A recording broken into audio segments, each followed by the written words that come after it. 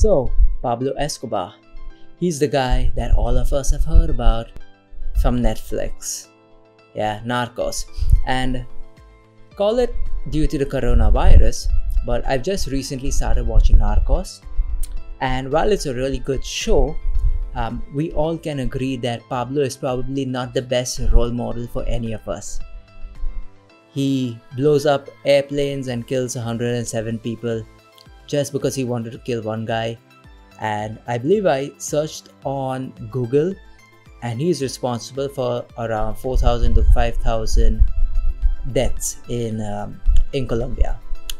But with all of that being said, as I was watching the first and second seasons of Narcos, something about his mannerism really struck me.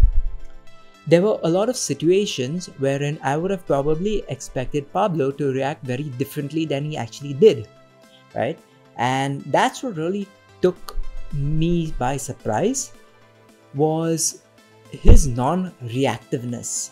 Take for instance when his cousin Gustavo has been murdered by the cops, right? By the search block. So his associate Quicha comes to his house while he's having lunch with his mom and his wife Tata, and he comes to tell Pablo that they've just discovered Gustavo's body.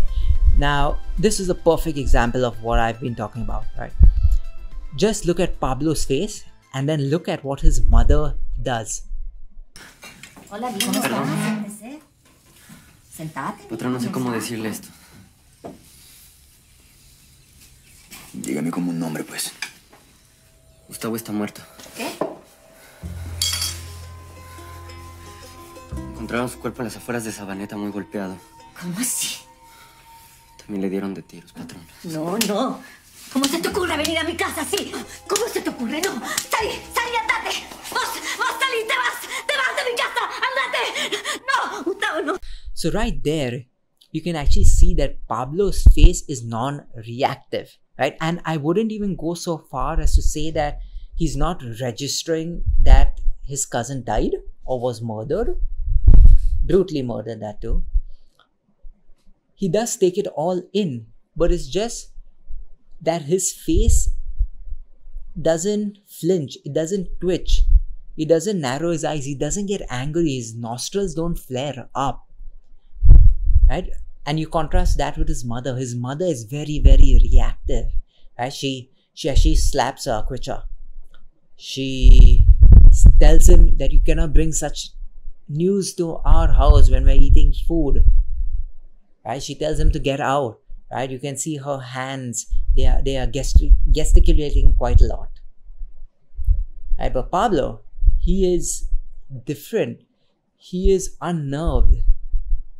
He is what we call non-reactive, yeah?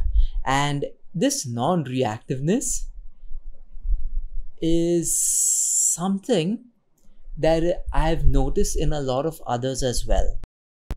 Think about this particular clip, right? When the vice president of Colombia comes up to him and says that he's a liar. Look at Pablo's face. Right? He doesn't care. I mean, is that the reaction you'd take from a guy who like goes around carrying a gun, who's so free with his money and like killing people? No, it doesn't matter whether he's the vice president.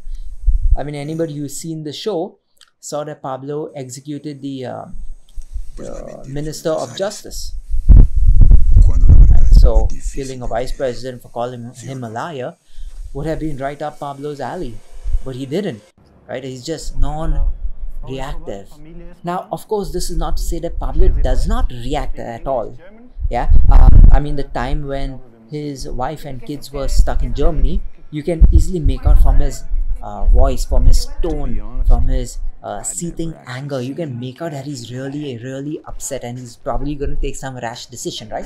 But I've noticed that only if his family is concerned does he have this reactiveness, you know, which is kind of like a dead giveaway that something is wrong.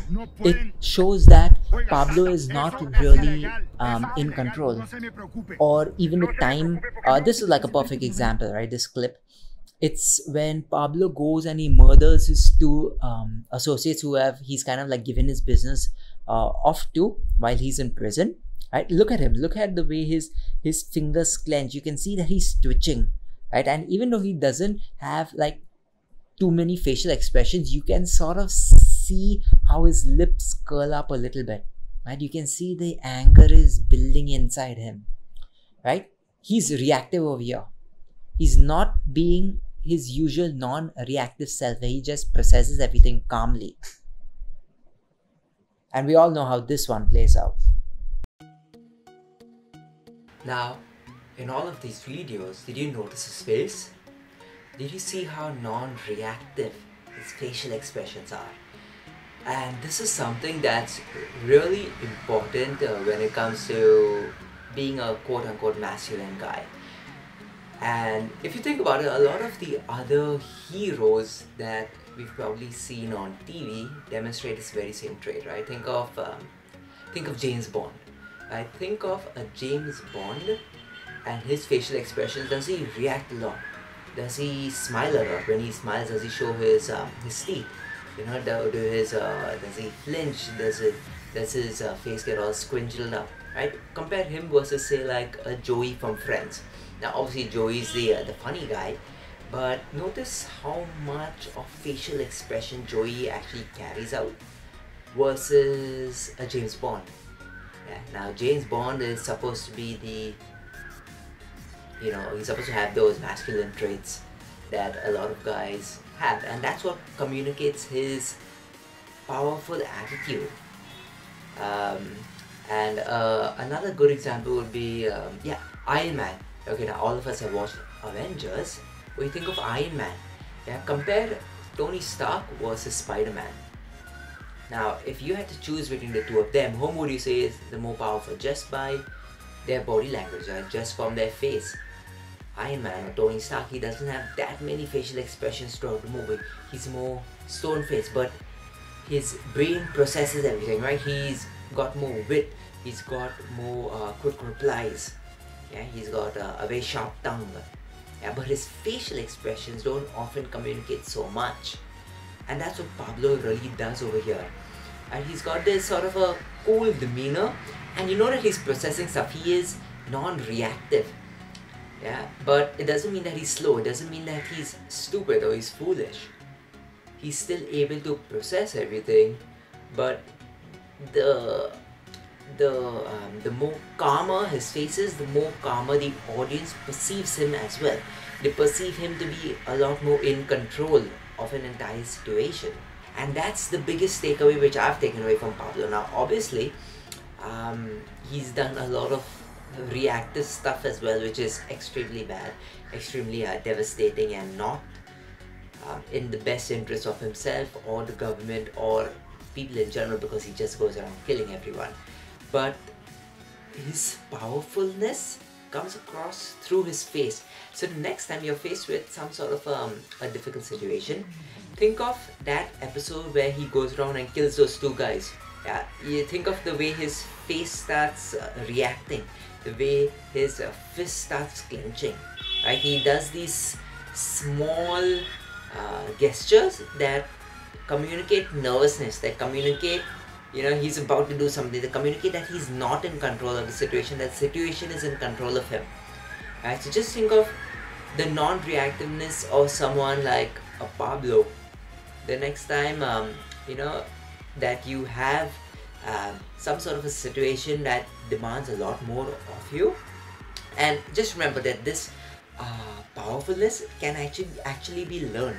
Right? So it's a skill that James Bond carries off, that Iron Man carries off, that even in this case Pablo carries off, and they carry off really well. So that's something that I've started to incorporate a lot more. I used to be the guy who would always use my eyebrows a lot, or widen my eyes at joy, at excitement, at telling a jokes. But that's something that a comedian has to do. But somebody who wants to communicate more power, right, use a lot less facial expressions.